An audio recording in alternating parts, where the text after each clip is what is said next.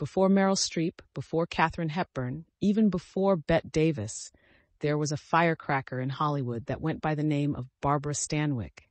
She wasn't your typical damsel in distress.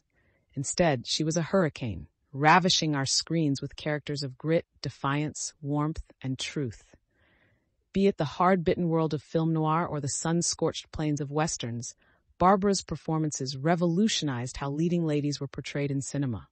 One may remember her as the femme fatale Phyllis in Double Indemnity, where through her we glimpse the darker side of femininity, a dance of manipulation yet fragility that left viewers devastated and in awe.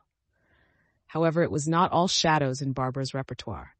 In the Big Valley, she swapped her seductive charm for an ironclad will, ruling her ranch with a tough, fair hand, the pioneering matriarch that looked adversity right in the eye.